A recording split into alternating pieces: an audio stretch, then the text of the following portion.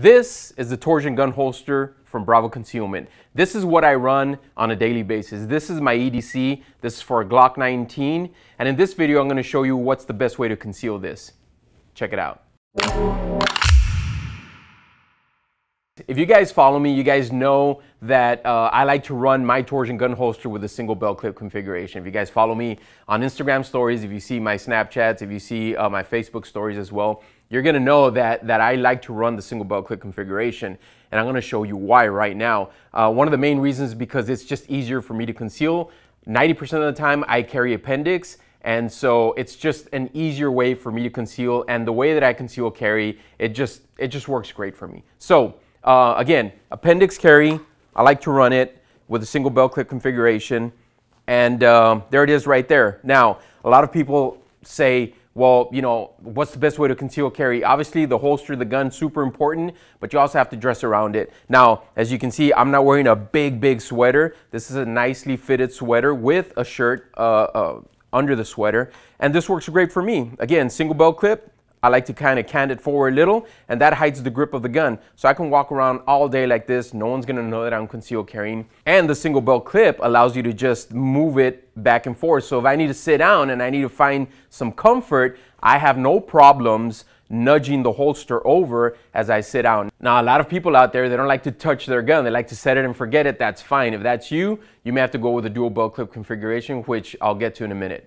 Again, single belt clip, never had an issue with it. I've been running single belt clip configuration for about 8 years, ever since our first DOS came out. I've never had an issue to where the gun popped out or anything like that, none whatsoever. The cool thing about this configuration as well is that you can run it on your strong side as well. So there it is right there. And because it's single belt clip, again, I can nudge it over, and that's great concealment right there. Now, I'm not crazy about running my inside the waistband at the 3 o'clock or at the strong side. There's a lot of curvature there on the body. It's not a flat area. So if I'm not gonna run it appendix, I'd rather just run it at about the 4 or 5 o'clock position back here. Now this position, it's a flatter area. It's just easier to conceal. And there you go right there. This is what I like to run, guys.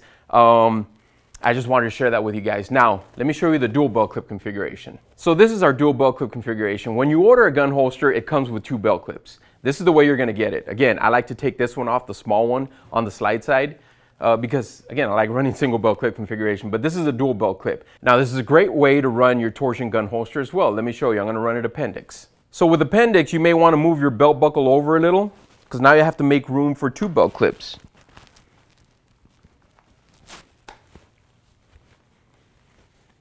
There it is right there. The Torsion technology allows the gun holster to shift in a little, taking the grip of the gun towards the body. So there it is right there. Dual belt clip configuration. You can't move it forward or back. It's set, it's done. It's gonna sit in that position, and that's awesome. It gives you a good perch on the grip of the gun. It's a great way to conceal carry, guys. Awesome. Again, I'm just used to the single belt clip configuration. Whatever works best for you. What works for me may not work for you. Again, if you feel that 1 belt clip is not enough for you, you want the sturdiness and the security of 2 belt clips, then by all means, run a 2 belt clip configuration.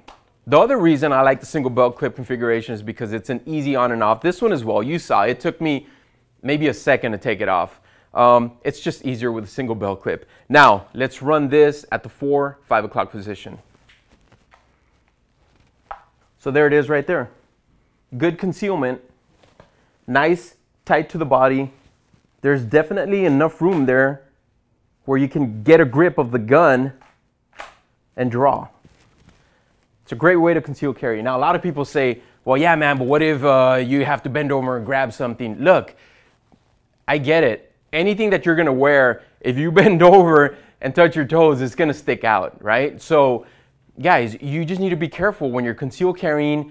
You know, sometimes if I need to go down and grab something, I'll bend at the knees and I'll go all the way down. It's kind of more of like a squat than just a regular bending over. So guys, concealment, it's not just about putting it on and forgetting about it. You need to be conscious. You need to be aware of your surroundings. If there's no one there, then no worries. But, you know, if you're at a Walmart or something and there's a lot of people there, then obviously you just need to be careful. You need to be careful in your movements. You need to be careful, how you do certain things. It's just, It's just that simple, guys. Just be consciously aware of your surroundings. Now, these belt clips are adjustable, and I'm going to show you right now how I can adjust this belt clip, moving it up a little, just to give it a little bit more cant. This is a 0 cant right there. The way we send it out to you, it's just a 0 cant. There's no cant to it. So if you move this one up and this one down a little, it'll give it a forward cant, which makes it easier to conceal the grip of the gun. That's the hardest thing to conceal.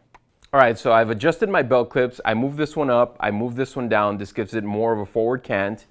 I'm going to wear this appendix. Now, as you can see, it gives it a forward cant, and it takes the grip of the gun and pushes it up forward. So it's easier to conceal. And it allows you to get even a better grip on the gun. Now, let's try this at the 4 or 5 o'clock position. There you go.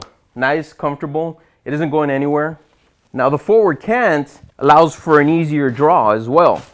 So there it is, a Torsion gun holster, dual belt clips with the adjustment for a forward cant. All right, so there's one more way that you can run your Torsion gun holster, and that is in the linked setup. Basically, you're taking your Torsion gun holster and linking it up to a single mag pouch. Now, this is very popular. We've been talking about this for quite some time, maybe for a couple of months, and people really like this configuration. It's only meant for appendix carry. Let me show you. So there it is right there. You've got your Torsion gun holster linked to your single mag pouch,